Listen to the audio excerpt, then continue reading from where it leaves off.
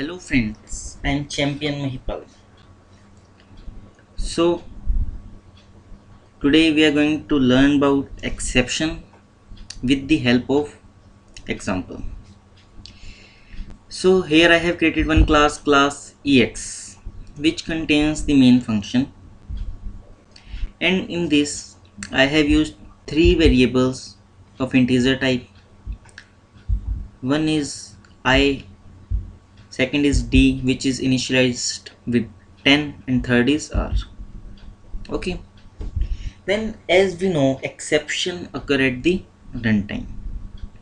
So we need to put the statements which may cause exception in the try block.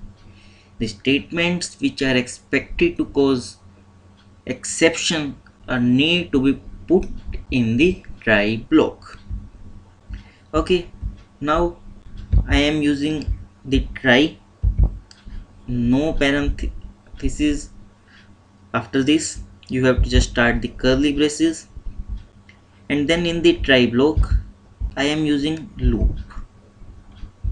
In the loop I am initializing value of I with 5 and running the loop till the value of I is greater than -5 and decrementing the value of I in every iteration.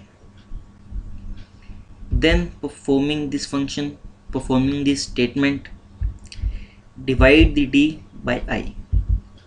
I have put these statement in the try block as when d will be divided by 0, when the value of I becomes 0, it will throw exception, and then just writing the value of r. Then after the try block you have to write the catch block which will caught the exception. Okay, so it is must to create the catch after the try, otherwise it will show error. You can create multiple catch blocks. Okay, so for creating the catch you have to just write the keyword catch, and in the parentheses you have to write the name of the class which may cause the exception. Here this will cause arithmetic exception, so I am writing arithmetic exception E. This object will be created of the arithmetic exception when the exception is caused, and it will write exception caught in 1.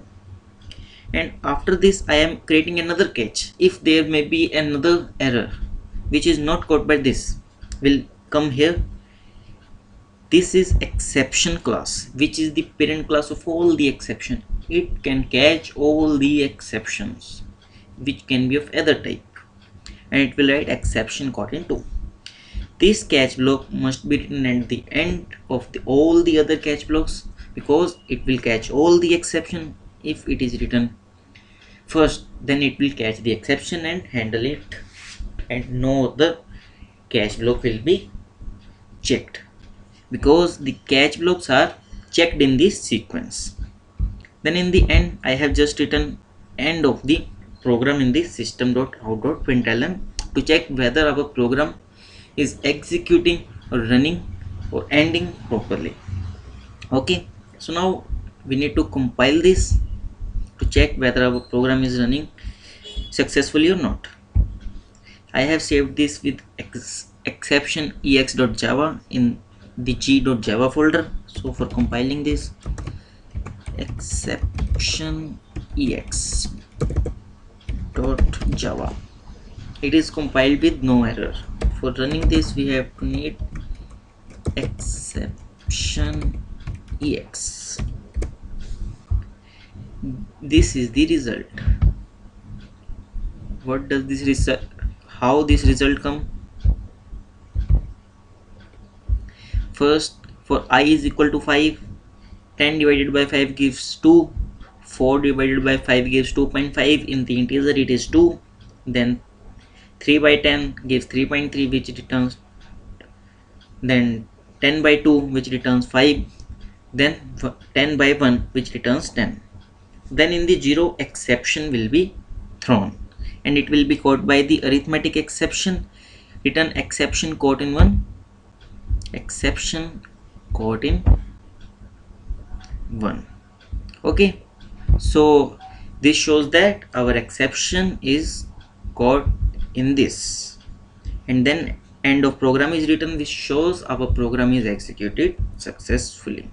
So this is about the exception. Thank you very much.